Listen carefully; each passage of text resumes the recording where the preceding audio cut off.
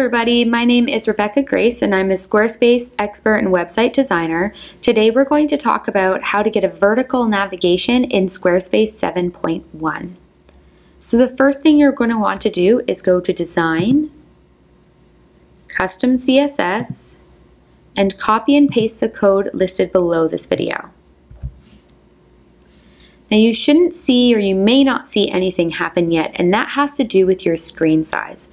So as you see on the side, when the screen is smaller, then it has this hamburger button on the side that brings up the menu. This doesn't look the greatest on vertical navigation, so I've changed the code so that when this hamburger button is up and on mobile, the navigation doesn't change, but when you're on a bigger screen, you'll see the navigation come into play. And that's just because I think it looks a little bit nicer and keeps your site nice and mobile friendly. If you want to change that and you want it to happen anyways, you're going to go up to the top and change this number to whichever number you like. So you can change it to, for instance, 600, and that way it will go vertical anyways. So I'm going to change it to 600 for right now, just so that we can see the changes as we customize, and then I'll change it back to 991 when I'm finished. I'm going to click Save. And you can see, as I said before, when you click the hamburger button, everything's kind of sideways, doesn't look the greatest. So I'm going to change it back so that that doesn't happen once I'm finished customizing. So one of the things you have to customize is the width of your navigation. So to change the width, you're going to go to hashtag header, and you can play with the number 100 in order to be the width that you like. Okay, so something like this.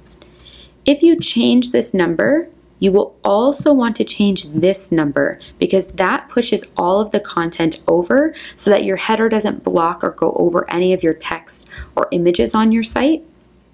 So whatever you change the width to here, you'll also want to change there.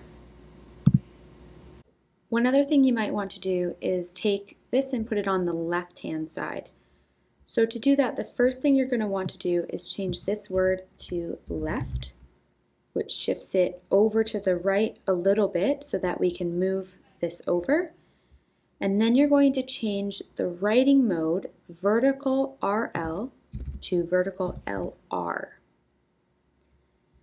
Then you can also play with the padding here so that it recenters itself a little bit more, and so on, and just play with the numbers.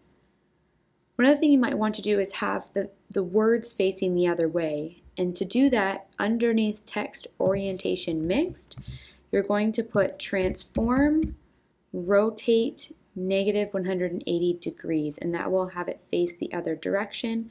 Again, you may want to play with these a little bit to center them how you like.